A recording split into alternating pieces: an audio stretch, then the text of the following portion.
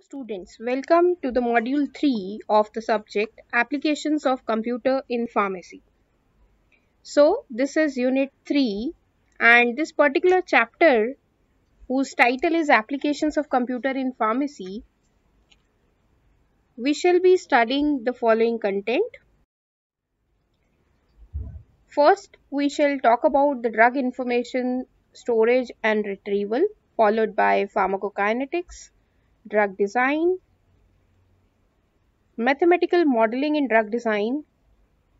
Under computational approaches, we have to study about the hospital and clinical pharmacy, the electronic prescribing and discharge system, the barcode medicine identification system, the automated dispensing of the drugs, the mobile technology, adherence monitoring, the diagnostic system, followed by patient monitoring system, and the importance of all such functions in pharmacy. So before moving in detail, so nowadays the computer has become very common tool in all area of science and technology.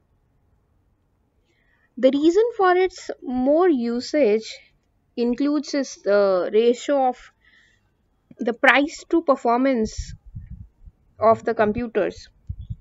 Also, the two main reasons are there is lots of research that is going on for use of computers in the case of pharmacy, and also the price which is continuously decreasing from the day the computer was invented.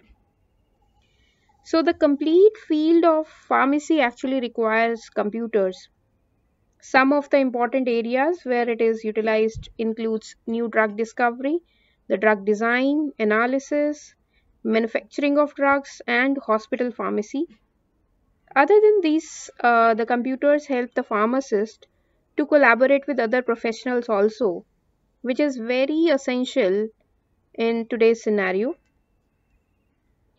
It provides so much solutions for the time consuming manual task which was earlier done manually. Now it saves time also. So if we talk about the drug information storage and retrieval system, the clinical pharmacokinetic assessment can be made by clinical pharmacist.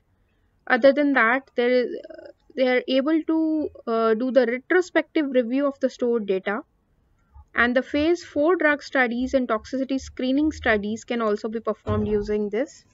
There is another drug information request which uses mumps based information system, which is available 24 hours a day now. And also in the past, dir forms were stored in loose leaf binders and filed chronologically. Also, the complete search of drug information is necessary for the pharmacist to satisfy the queries about the pharmacological action, the drug interactions, the adverse drug reactions, and toxicology, etc. And this search job regarding the drug information is actually simplified if we use computer for the same.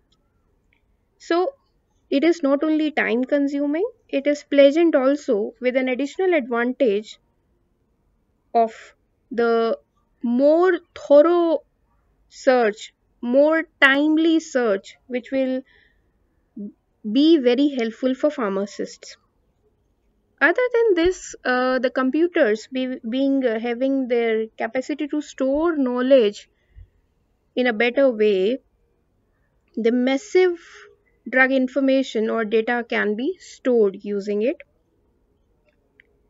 So having this access to world wide web, or we call it as www, or internet via pharmacy computers, has improvised the pharmacist ability to carry out their duties to higher standards. It has given the access to pharmacy staff so that they can collect the store information which is actually available on internet. So it's a kind of global connect which is possible because of this internet system. Also, internet include those which are on specialist pharmacist resources. The internet connects pharmacists to their peers also on global level. Other than this, the professional communities for pharmacists, they actually operate in online mode, and especially after COVID-19 times, it has created such an atmosphere which is very conducive for pharmacy professionals' development.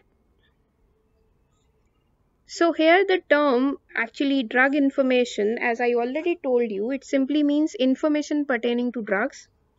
The more contemporary term medical information is actually used alternatively so as to encompass the information which is related to health, and it is actually the technician's primary responsibility in pharmacy or drug information center to manage the inventory or all resources, and these resources should be stored in a very organized way, and not only stored in an organized way but it can be retrieved also once required. So we have to keep the information not only available but also up to date.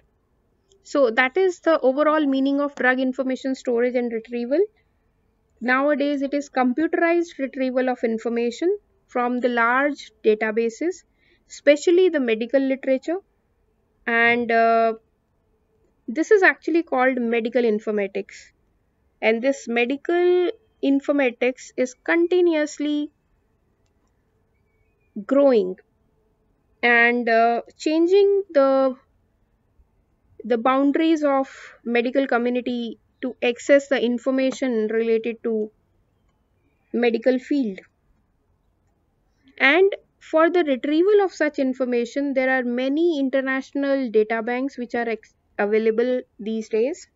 So those databases or data banks we shall study in the next video. Thank you. These are a few books that I have referred for preparing this content for you. Thank you for your patient listening.